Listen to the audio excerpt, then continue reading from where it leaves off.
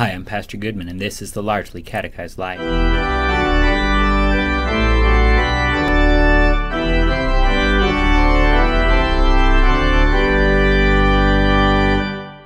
Okay, so we've been talking about the sixth commandment, you shall not commit adultery, but we have been almost exclusively talking about it to people who aren't married. And, well, that kind of misses the mark a little bit. You see, this commandment demands not only that everyone live chastely in thought, word, and deed in his condition, that is, especially in the estate of matrimony, but also that everyone love and esteem the spouse given him by God.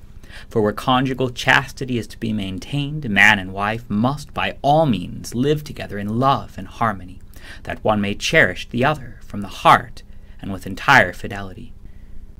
So, married people, people who want to get married someday, people who are striving for that whole love and harmony bit and just not finding it, people who have never actually seen a good example of it in real life.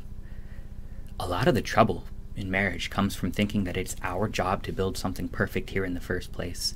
We imagine what this perfect marriage would look like, and we want that. We see sitcoms from the 1950s where everybody has the perfect relationship and that becomes our goal. We see glimpses into friends and families' relationships, and from the outside looking in, they have no problems at all, and we want that, and that's good. The problem is that we're just not finding it.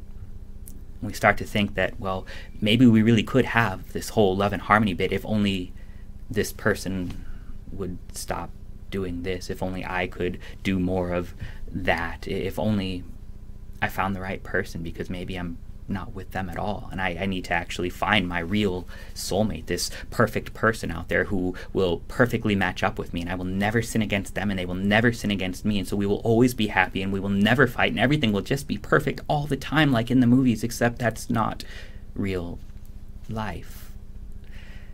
But the answer, the real answer, is there all along. Luther catches it in the Large Catechism. He notes that your spouse is given to you by God. That means something. That means that your soulmate is not this perfect person out there that you just have to go out on a journey to find. Your soulmate is the person that God joins you together with. You can know that your wife or your husband is your soulmate because, well, you're married to them. God has joined you together. He has mated you together into a family. And that doesn't look like two people who never sin or never fight. That looks like two people that Jesus died for, joined together by a gift that God gives. And there we find the key to marriage. Soulmate, love, harmony, these are not mountains to climb. These are gifts from God. In the very same way that the gift of forgiveness is the thing that sustains us in this world, the gift of forgiveness is the same thing that sustains our marriages.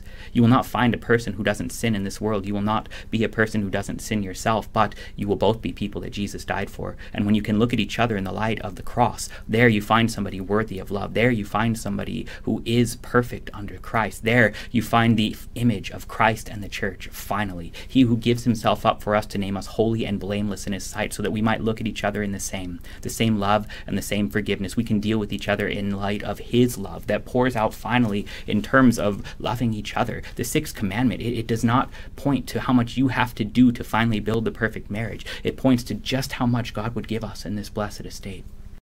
Higher Things thanks you for your support. Please continue to support the work we do with youth by going to our website at higherthings.org, clicking on the support, and donating securely through PayPal.